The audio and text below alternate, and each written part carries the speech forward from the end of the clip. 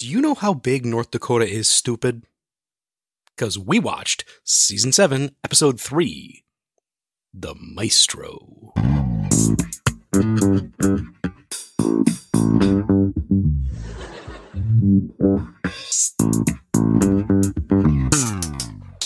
So, Katie.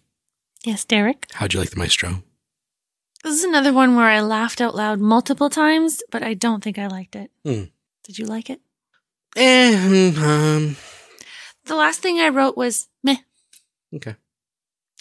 But I laughed out loud many times. You did laugh, yeah. There was some laughing. You laughed out loud too. Sure, yeah, I remember this. It just happened. So The Maestro was written by Larry David. It was directed by Andy Ackerman. It aired on October 5th, 1995. Screen Crush ranked it as the 70th best episode, so pretty middle of the pack there. Vulture.com had it as the 30th best episode. Why? I don't know. Introduction of Jackie Childs. I don't know. Oh, really? Yeah. IMDb gave it a flat 8 out of 10 and ranked it as the 133rd best episode. Oh, all over the place. So who are the guest stars? Niedermeyer. Dead. So Gary Yates played the security guard. He was in the Heat of the Night, the TV show, The Handler and The Client, 2 different television shows. Uh-huh.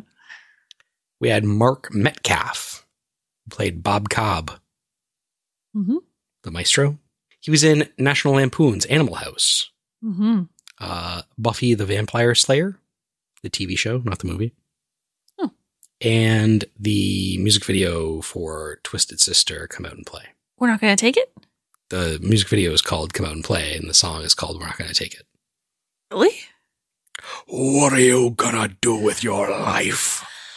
We were just talking about Buffy because Sarah Michelle Gellar was a guest judge on Drag Race. Yes. And who was Buffy in the movie? Christy Swanson. That's it. Tilda Swinton? I recognized him immediately, and I only remembered that his name was Niedermeyer. I didn't look it up, but after the whole episode had passed, and I could play Animal House in my head, to where Jim Belushi says, Niedermeyer, dead. I bought you the 20th anniversary of Animal House that came in an aluminum case, the DVD. Do you remember that? Nope. Okay. So we also had Phil Morris, who played Jackie Childs. The first of his 5 appearances in Seinfeld episodes. He was also in Star Trek III, The Search for Spock, Meet the Spartans, and Black Dynamite. So Jackie Childs is obviously a parody of the famous litigator Johnny Cochran. Okay. And Phil Morris and Johnny Cochran went to the same barbershop for many years, so he could imitate and the Johnny Cochran use all of his mannerisms and everything. Do a good impression of him. Let's throw it back to last week when I asked you if you remembered this episode. Elaine dates the Maestro. Okay. It's a dirigenka who wants to be referred to as the Maestro. I'm sorry, it's a what? Dirigenka. So? I remembered that the Maestro was Elaine's boyfriend. But not much other than that. The synopsis tells us absolutely everything. Elaine's boyfriend insists on being called Maestro. George gets a chair for a security guard. Kramer hires a lawyer. Jerry looks for a house in Tuscany. I mean, that's what everybody does. It doesn't give away anything, at least. There's Not this time. Yeah. It's all setups, no punchlines. I think this episode was all setups and no punchlines. Maybe the punchlines just didn't pay off. The funniest thing was, how big do you think North Dakota is, stupid? It's funny. So this one has a stand-up to start it off. Stand-up's back. Jerry's talking about the obsession with coffee. This beverage has taken over the world. And everybody's trying to give you more of it. Even before you're done the coffee that you have. Can I fill it up? Can I warm it up? Can I top it off? Can I ask you something? Always. So, you're drinking a coffee. if you haven't finished the coffee and I say, oh, do you want some more coffee? You're like, yes. And I pour like more into your cup. Yeah. Different day. You're drinking a coffee. Okay. You finish your entire coffee. Yes. You take that mug and you put it in the dishwasher and then you go to pour yourself another coffee. You got a clean mug. No, not right away. Not right away. If I put the mug down and coffee dries in it, I will get myself a new mug. If it is still wet, if I have just swallowed the last mouthful of coffee and I'm pouring myself another coffee, I use the same mug. If there's scum on the bottom, I will get myself a new mug. Why does it bother you that I use another mug? You're using so many mugs. It's not like we run out. You've got detritus in the bottom of your coffee cup, and you'll use it again. It's dehydrated coffee that will be rehydrated with coffee. Ew, and cream. It's not like it's around for a week. It's around for less than an hour. We have the luxury of a dishwasher and many mugs. Why wouldn't you just treat yourself to a clean mug? It's unenvironmentally friendly. It really is not. It makes no difference. You just found something that you don't like about me, and now you're going to nitpick about it. I don't not like it about you. I don't understand it. It's illogical in my mind. Because it's very clear, and I think you do it for more than just coffee, but right now we're just talking about coffee. That like if you finish your thing, you're like, new glass, please. But if you don't finish it, you can pour in, you can like top it off. Oh, I'm sorry. So I finished a glass of wine at dinner, and I left my glass in the kitchen to put our kid to bed. And I have now poured more wine into that same glass, disproving your theory right here and right now. Okay, maybe it only applies to coffee.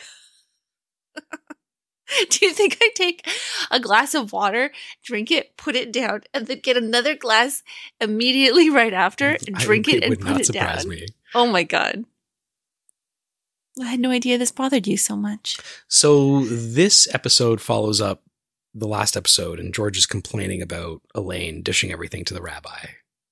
This is why you're so crabby in the morning. You're like not happy to see me every morning, and I think I've done something wrong, and I haven't. But you're anticipating that I'm going to drink from 2 coffee cups, so you're already mad. It definitely doesn't help. You are very grumpy in the morning. Yeah, it's the morning. Why would anybody eat canned fruit? I love that we're just trying to talk about the rabbi. And Jerry's just like, fresh fruit is 2 aisles over. I can understand if you're in the army. I mean, canned fruit is something different than fresh fruit. Yes, it is. It's canned. But it's like, in my mind, it's less nutritious. It's not. Well, it's less it's been cooked. It's been like stored in like sugar syrup. Do you think frozen vegetables are less nutritious than fresh vegetables? They haven't been stored in sugar syrup. Okay, well, you can rinse your peaches if that bothers you. And then I have to put them in a different can. Yeah, they're a different thing. You don't treat them the same way. Are there any fruits that you think are improved coming out of the can? Because I think all vegetables out of a can are not as good. Yeah. Well, yeah, I guess they're too salty. They're mushy. Yeah. Sure. But fruits improved in a can. I mean, mandarin oranges without the skin and the pith and the stringy bits. Pretty good. That's a good one. You know, pineapple, you don't have to cut it up. I like the acidity of fresh pineapple. Still acidic. I don't know. Peaches, I feel like it's a totally different fruit coming out of a can. Oh, yeah. A fresh peach. It's almost like it didn't come from the same thing. It's so uniformly, they must put dye in there. Right? I don't know. They're always exactly the same color. And peaches are different colors. It's probably got to be on that label if they do. I'm sure it is. I like canned peaches, though. Yeah, but it's a different thing. It is a different thing. I appreciate the miracle of canning for food preservation and access to out of season fruits and vegetables. I'm pro canning. I just got to put that out there. Do you remember years ago we went to the Agriculture and Food Museum. And to the canning exhibit? Yes. The canning exhibit, yeah. Yes, I do. There's some good pictures from there. Yeah. I learned a lot. It's not there anymore. No, now it's a fish exhibit. Yeah. Well, they like rotate, right? Like once every 20 years, apparently. It's outrageous. It's egregious. It's preposterous. Were you able to sip it in your normal fashion? What is your initial thoughts of Jackie Chow's? I mean, he's a caricature of a lawyer of Johnny Cochran. So I wasn't really wanting to see him again. Do we have to talk about the OJ trial now? I guess so. We already have on this podcast. Okay. What we could again. What do you want? What do you want? I don't remember hearing Johnny Cochran talk. I've heard people do impressions of Johnny Cochran. Yeah, that's kind of true. The only thing I think I've ever heard, like seen a video of, is if the glove doesn't fit, you must quit. Nobody looked more surprised when that glove didn't fit than O.J. Simpson. Look at his face. He tries to put it on, and he's just bewildered. Wasn't he on some medication and they're like, don't take it before court tomorrow? I can't remember that, but that does not surprise me. Because then his hands would swell up. We did watch two like TV miniseries relatively recently, like within the past, 5 years? Yeah. They both came out at the same time. It was a whole, for a while, like Deep Impact and... Oh, yeah. What was the other movie came out? Independence Day? No, not Independence Day. There's Red Planet and Mission to Mars. There was... Deep Impact and like another... And they sent the miners to the moon. Not the young people, the people that mined. Independence Day? That does not happen in Independence Day. Have you seen Independence Day? You probably haven't seen 75% of these movies. And then there was The Prestige and The Illusionist. The Illusionist? No, we forgot the name of the other one before, and then we had to correct it. I don't think it's The Illusionist. Maybe it's The Illusionist. The Prestige was better. Deep Impact and the one that doesn't sound like a sex parody. It's going to bother me. Deep Impact. It's Independence Day. It's not Independence Day. Armageddon. Yeah, same thing. Independence Day and Armageddon are not the same thing. They are completely different movies with totally different plots. One involves aliens, one does not. They're both about space. Kramer has a really insane looking short, wide tie. Do you think that's the style of tie, or he's like, is that because the tie itself or the way he's tied it? I think it's the tie itself because the other tail is about as long as they usually are. But the main part only goes a little bit longer. It's like in the middle of his chest. And it's super wide. It was the style at the time. So we do get a goof or an inconsistency where Jackie Childs asks Kramer if he put the top on or if they put the top on. I wrote that down. Because Kramer clearly took the top off while he was waiting in line. Yes. Put the top back on. Yes. Well, the lawyer says that you get one coffee drinker on that jury and, you're golden. Are these things jury trials? Would there be a jury? I don't know. The McDonald's hot coffee lawsuit was in 1994. I don't know if it was a jury trial. Like when you sue someone, you don't assemble a jury and have them decide if you can sue them or not. If it's like a civil matter, yeah. Are there juries for that? I don't think so. We need your cousin, the lawyer, to tell us. Like if Java World was being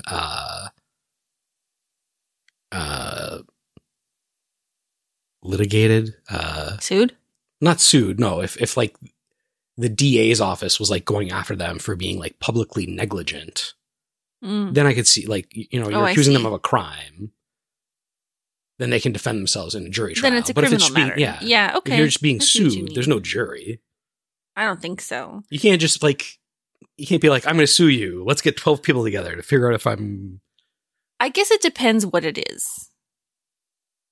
If I'm going to sue you because you ran over my foot with your car? No jury. Well, that's assault. That's an injury. That's a criminal matter. Yeah, but you aren't suing me in that case. The jury trial is determining like legal liability.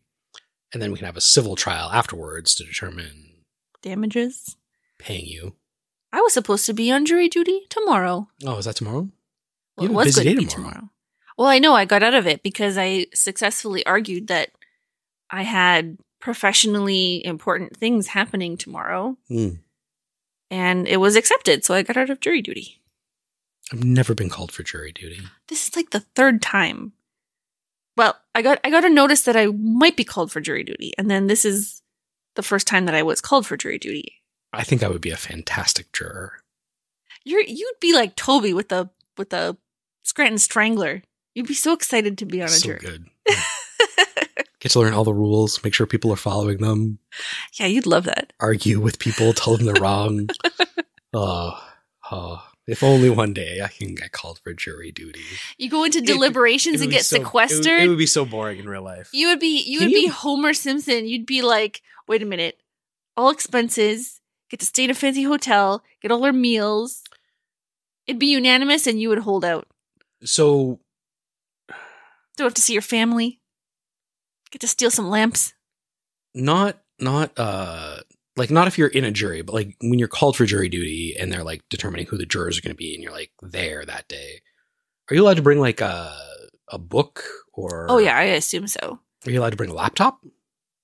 Where do they draw the line? I think the notice said bring something quiet to do because you'll be waiting a lot. So I could probably bring a Switch if I didn't play with sound. I don't know. Interesting.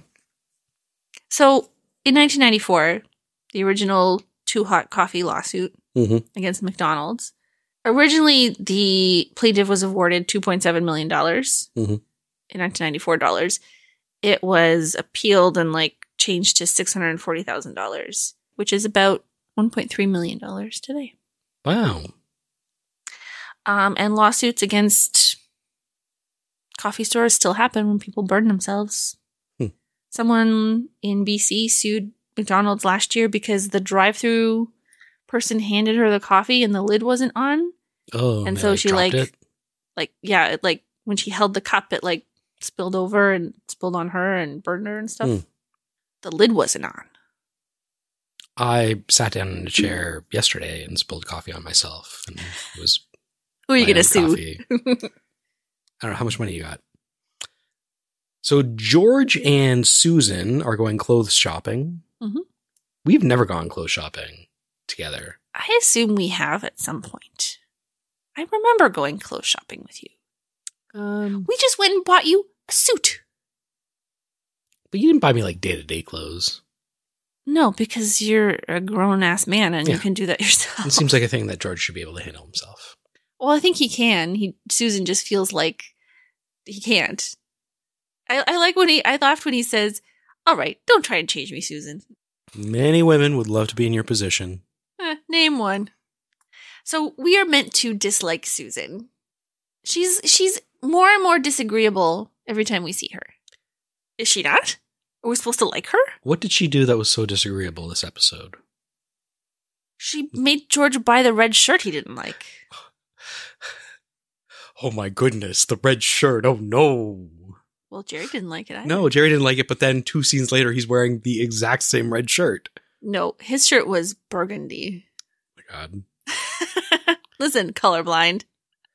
It was not the same color shirt. It was at least 2 shades dark. It's the complete. Oh my goodness. How could I mistake this one red shirt for another red shirt? Clearly, we know who is the visual artist in this relationship. It was a sufficiently similar shirt. Was it? Jerry and Elaine were wearing the same color shirt 3 episodes ago. That's a totally different. That's a cool red. George was wearing a warm red. So George is quite concerned about the security guard in this store. I wrote later on, I hate this story. So this story is a reference to the one and only SNL skit that Larry David ever wrote when he was a writer on SNL that never made it to air. Okay. It was about getting a security guard a chair. Well, I can see why. So the one thing that I'll say about the security guard is he doesn't look super attentive. Every time they go over to him, he is like staring up and off into space. Yeah. You know, he's not, scoping people out and got his head on a swivel. Probably because he's already looked at everybody and decided who is suspicious. Does not look quite very engaged. George, when he comes in to ask him about the chair, is acting very suspiciously. Yeah. And he's rightfully like, what? Like standoffish, apprising George as unstable. This story, you just know that it's going to be uncomfortable. Oh, I could see it a mile away. He's going to fall asleep in the chair. Not funny. He says to Jerry in the coffee shop, what, he can't get out of a chair? Look at this. Stop it. Stop it. Stop it. You laughed. You laughed too. So we're back at Jerry's apartment, and we are introduced to the titular Maestro. Bob Cobb. Oh, hi, Bob. I'm sorry, Maestro. So I don't know if it's appropriate to tell this story of your friend who in high school had the nickname Hooters. Oh, yeah. And then years later... It was in university. Whatever. I can't remember. Years later, one of your mutual friends, sees him again and calls out to him, hey, Hooters. Mm-hmm. He was like, I'm a doctor now. Don't call me that. Okay, Dr. Hooters. We're still friends with Dr. Hooters, and I really have to stop myself from calling him that. I don't think of calling him that anymore. I don't know. Why? It's hilarious. It's fair. Because he's a doctor, that's why. So, would you call him Doctor? No. What do you think about, nicknames and not calling people nicknames? Sometimes it's jarring. Like if somebody has a nickname, I don't know. Maybe it's more of a guy thing. I think, well, first of all, you can't give yourself a nickname. No. And so, if people choose to call you your nickname or don't, it's the same as, you can't dictate what your nickname is, and you can't really dictate when people use it. Sure. I do take some umbrance with him wishing to be called Maestro for being a conductor in the police veterans band. Yeah. I'm somewhat skeptical of the whole conductor position. When he pulls up in the car and he has to finish conducting Beethoven's Seventh. Oh my God. He's just a pretentious guy. You could really tell the strings really bring it because he raised his left hand higher. Yes.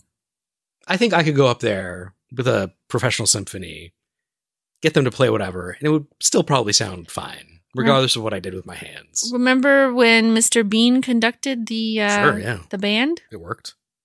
Just they're just waiting. They're waiting for their cue, and they take care of the rest. Yeah. So Kramer's burn was on the other side in the last episode. Yeah, he runs in and shows Jerry the wrong side of his body for the burn, and he's holding that side. Yeah. Where's continuity here? I don't think they had anybody checking. So Jerry, so Maestro mentions his house in Tuscany immediately, and Jerry says something like, "Oh, it must be nice to rent a house in Tuscany." He's like, "Don't even look. There aren't any." And so this irks Jerry, and he goes on a quest to figure out if there are houses to rent in Tuscany. It's a little the lady doth protest too much moment. Yeah.